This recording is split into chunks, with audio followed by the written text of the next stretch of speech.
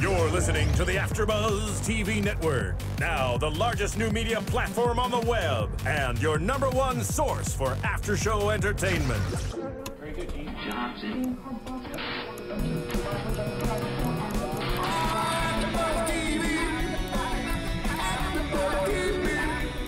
From the AFTERBUZZ Studios in Los Angeles, California, presented by Maria Menounos and streaming live thanks to Akamai Technologies, this is AFTERBUZZ TV's South Park After Show.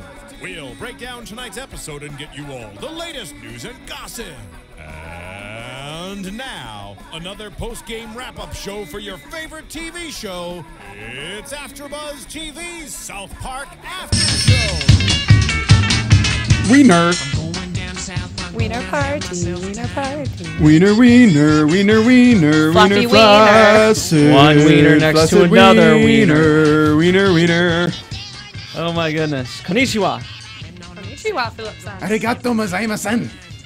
Wow, what an episode. What a conclusion. Titties and Dragons is the name of the episode that concludes this trilogy of Black Friday. My God. We've waited, we've seen wieners, and now we've ended it. And we saw Tom Hanks and Beyonce get married. No, we didn't see them get married. But everyone loves them. They love them. They don't want them to die. So let's start with overall, what did you think of, this as a trilogy? I thought it was good. It's just kind of like maybe like a 6 or 7 out of 10. Okay. Agreed. It was funny, but it's not something I'm gonna reference and want to watch again for a while. I mean, when Game of Thrones comes back on, I'm gonna be referencing it a lot. But until then, I'm probably not gonna realize the beauty of it. Like if I went and watched Game of Thrones season 3 right now, I'd probably be just laughing every time a wiener popped on screen, or any time like somebody that we liked died. We're like, but we liked him. But right now, doing this when Game of Thrones isn't airing. Fair enough. I mean, we also had a week off for Thanksgiving and things like that, so it delayed it. I mean, typically in the past, when I've seen these trilogies, I've been able to watch them back to back to back, so it's kind of almost been like a movie. Yeah. This was a long wait. It was.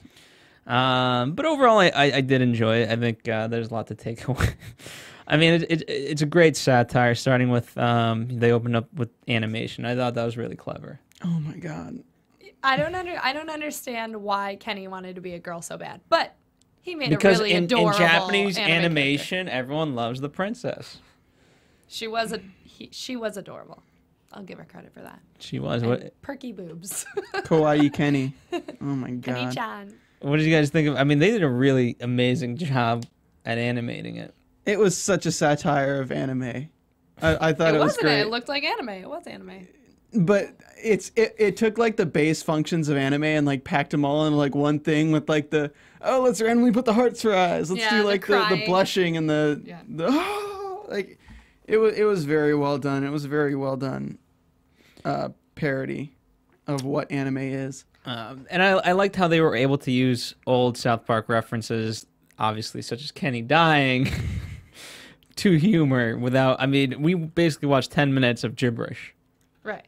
But the funny thing is, I guess if you look at it in the way of, we were waiting for somebody to die. Because it's like, oh, they're going to kill off the person we love most. That's why Randy's like, oh, we liked him. We liked him. Because, you can't like anyone in Game of Thrones because that means George R.R. Martin's going to kill him. But they killed George. They killed him. I know, but then you look at Kenny, where everyone likes Kenny, and like the whole animation is how much they love him, and then it shows him die.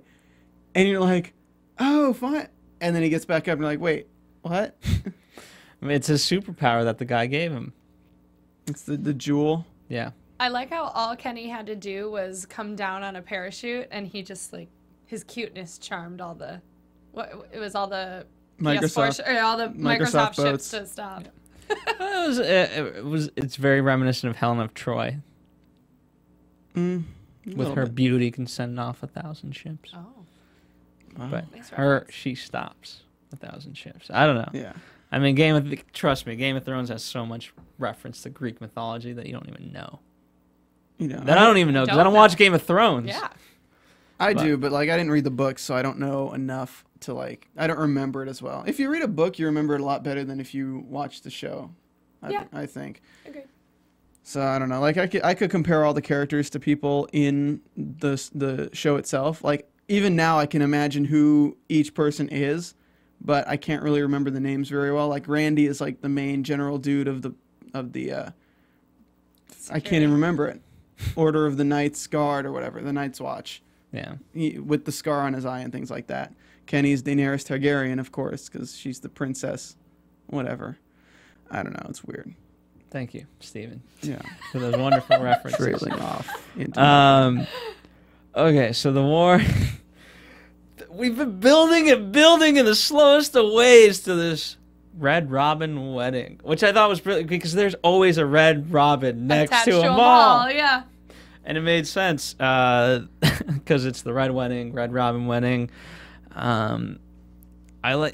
Things kind of moved in that portion moved a little bit fast, whereas they went from their plan, the PS4 guys, and all of a sudden the surrender, which I thought I appreciated. well, we have the betrayal. Finally, the betrayal happens. That's the thing from Game of Thrones, I imagine. I mean, no, it's just the storyline with the Red Wedding in Game of Thrones is somebody lets somebody have access to something if they let them marry their daughter. But he goes and marries someone else instead, and then they go back to ask for an alliance, offering somebody else to marry their daughter, and the guy complies, and then at the Red Wedding, it was the betrayal, where everyone kills each other. But like in this, it's just Cartman was doing all the Littlefoot things, going around people and trying to betray everyone, and the old guy's just the whistleblower. Well, it was Kyle. his garden. It was Kyle who betrayed Stan first and foremost. That is true. Yeah. So it was his idea. I don't know. I'm still trying to like wrap my head around what I just watched. Yeah, that's what I was thinking. Well, especially because it made a statement, and then at the end, Carmen isn't satisfied, which is a great beat because you'd be like, okay, I get that. Hey, we made drama. Do we really need Microsoft? Things like that. Nice note. Trying to get people more outdoors. I like that part of satire. And it's like, hey, the stick of truth. Yeah, bring the game into it. I knew they had to end on that though. They had to end on something about the game. But it was brilliant because he had the whole stick. Like, hey, we could play with this. It's the stick of truth. He's giving you knowledge, and it looked like a wiener, a tiny, tiny wiener. I didn't see that, but A stick looks like a wiener. I didn't think Thank so. you, Phil. George R. He would say so. Oh, A okay. floppy wiener. Channeling R.R. Martin. Okay. Well, then Butters says, hey, if you believe that, then whatever, something about wieners. Yeah, if you believe that, then I've got a huge giant dick for you. For all of you. I don't think I liked the ending. It's going to take a while to get used to. I liked the stick of truth. That made me laugh. That bit where they promoted the stick of truth, I thought that was funny. But the actual where everybody was dead, I was like, okay, well. But you I knew that was going to happen. Yeah, I don't know. I was kind of hoping there would be some other dumb surprise that would just. You thought there'd be more with the guards, like more fighting with the guards as opposed to just Randy running away and then getting trampled. You thought you'd get to see more. Or like Beyonce and Tom Cruise or Tom Hanks actually show up and get, something like ridiculous. Well, Stan's father really didn't do that much. No. No, he didn't do anything. He ran away, basically. He didn't even Yeah, fight. but he opened up the mall for Tom and Beyonce so they could go shopping. And then he got his TV and left. Yeah. I thought the footage of actual Shopper was brilliant. I wish we could have had a little bit more craziness. The don't touch me Elmos. Yeah, that would have been great. I mean, in terms of that, I thought they did take it in terms of what actually ended up happening. There was so much blood. Yeah. There were 3 different types of animation in this episode. There's like the anime, the regular South Park animation, and then they used the footage of shoppers, like real people doing Black Friday. And I just think that's really funny that it's like, what is this show anymore? It's a little bit of everything. Well, I thought it was funny. I liked that. Yeah. I thought the ironic thing about the ending is that everyone's trying to be the first 100 shoppers so they can afford this. Everyone goes in and kills each other. Nobody buys anything. Right. And then the kids are like the last people in. They end up getting the discounts. But then at the same time, they all get Xboxes, but they're all at the same house playing them on the same one anyway. Like, why does it even matter at that point? Well, the best was Randy walking out with the TV. Yeah. Oh, yeah. Yeah. Him looking at the camera like, oh, I got the Well, then we got the TV at the end too. Like they were playing on his new TV. Yeah. Yeah. I mean, I thought that was funny. I would have liked this, again, I always kind of torn. What is he going to ultimately do? Because he's into this whole new role of, nobody, which by the way, him killing the guy, we all loved him. Shooting him with a fucking arrow. Oh my goodness. Because I wasn't expecting Randy to have been the one to shoot him, of course. I thought But I people up believe top it. would have. Yeah, right? And then they just don't even go back to the people who were climbing in up top. In terms of surprises, I was not surprised by this, but apparently you guys were when the mode of transportation was horses. Oh. You called it, though. You're like, oh, because they have penises. And then it zooms out immediately. You're like, oh. I didn't know that he would have that giant a penis. Oh. Okay. That was the face I made. Just, oh, God. And fucking Scott Malkison's still, like, passed out from goddamn diabetes. Yeah, because he hasn't had pizza yet. Oh. Still waiting on those pizzas. Yeah, you guys want 5 pizzas? 5 pizzas. Oh, they're coming. They're coming. But it's also true in that the show Game of Thrones is just all lead up. And nothing. 100 times more. And then just a really short scene, and then cool down, and then the next season's lead up again. And then, like, last season was lead up until, like, episode 8, and then it was cool down the rest of the season. So it's just... Oh. Just like the reporter said. He was like, we're still waiting on George R.R. Martin. He's still not showing up, just like all of his dragons in his, in his TV and the shows. zombies. It's just... This is exactly how it was. It's like, all lead up. You're kind of satisfied, but you're kind of like, I could have wanted more. Could have wanted more, like, mayhem. That's the brilliance of the... That's it. That's why they did this episode, because we all feel so meh about it. Yeah. And it's just mirroring the way Game of Thrones... Oh, my God, I just had a... That's what they want you to do. Epiphany. Yeah. Matt and Trey, they got me. Because here's the... I know... Okay, our friend Joe Gear, who watches South Park and loves South Park. But he's very hit or miss. He'll love an episode or he'll hate an episode. I guarantee you he will hate this trilogy. Oh, Why? yeah, definitely. Because of that fact. Because it's like, well, what the...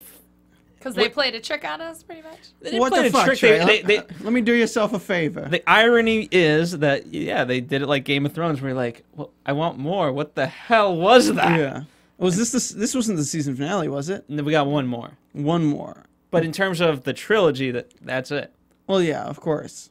But they gotta just like kick it out of the park with this next episode. Oh, I think they will. And I mean, for the number of commercials that were in such bad taste for Paul Walker, I don't think that's their fault. No, I know, but if they watch it and they see that, I could see them maybe making fun of that next week. Oh. Like making fun of the poor taste that it has in it. Okay, yeah. Because I mean, the Xbox One, because they're advertising Xbox literally every other commercial on Comedy Central. Yeah. So like, I'm sure they know what their ads are between the commercial breaks. I mean, come on. Maybe. I mean, possibly.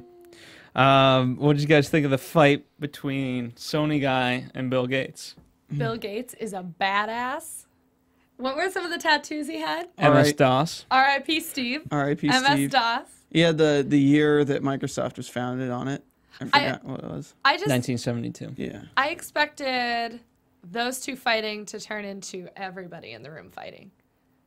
I didn't really. I just kind of thought like Cartman would, I don't know. Well, because they were all just so confused. Like, hey, is this guy part of your betrayal? No. Is he part of your betrayal? No. Why don't you guys fight then? Here's a fucking sword. Yeah, it was. They got really graphic with the Japanese guy. Oh yeah, they did. They like knocked his brains out. And...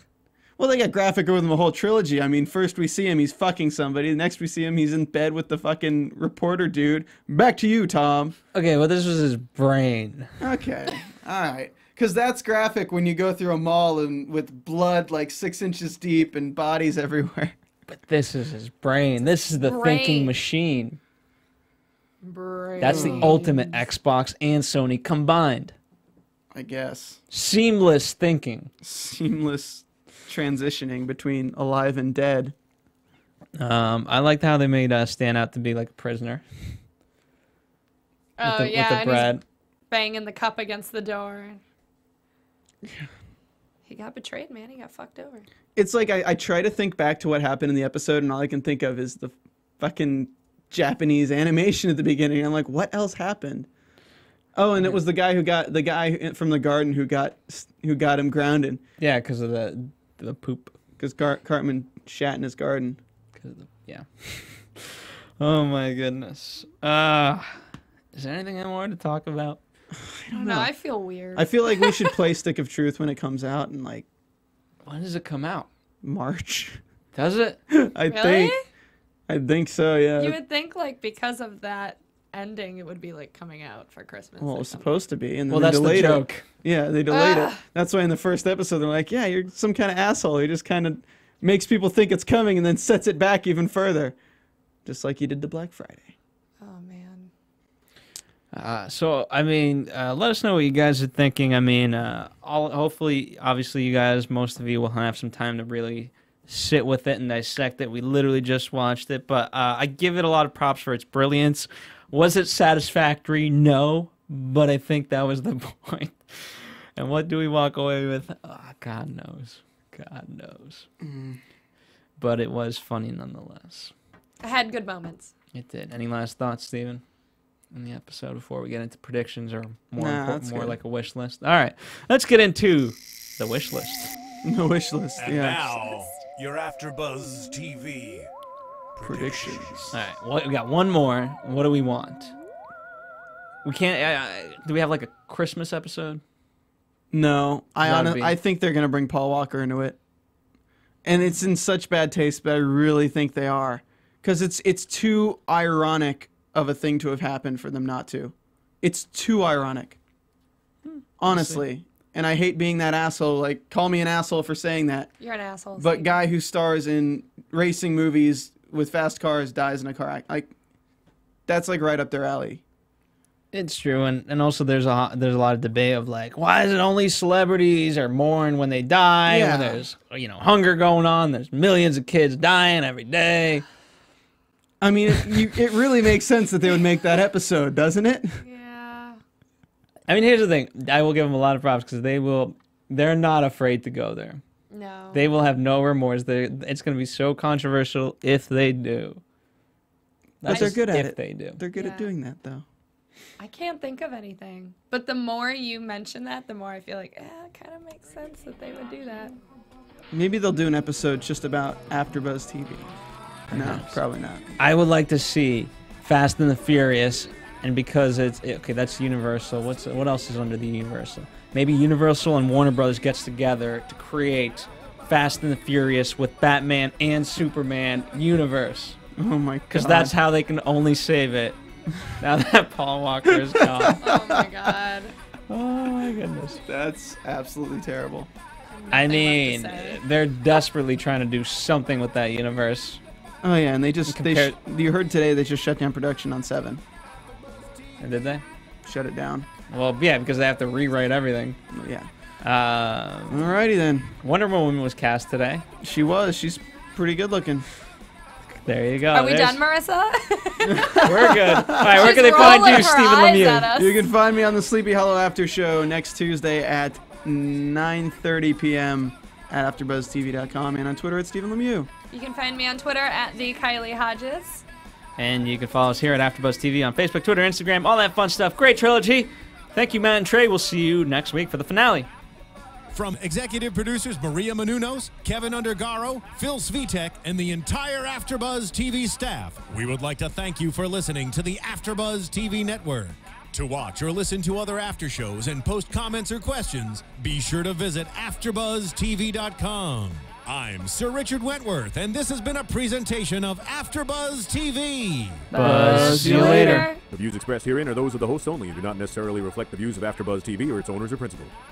Thank you for watching AfterBuzz TV on YouTube. For more of your favorite after shows and interviews, subscribe to our channel here, and be sure to share your opinion on the episode in the comment section below here. We'd love to know what it's about. Thanks again. Buzz you later.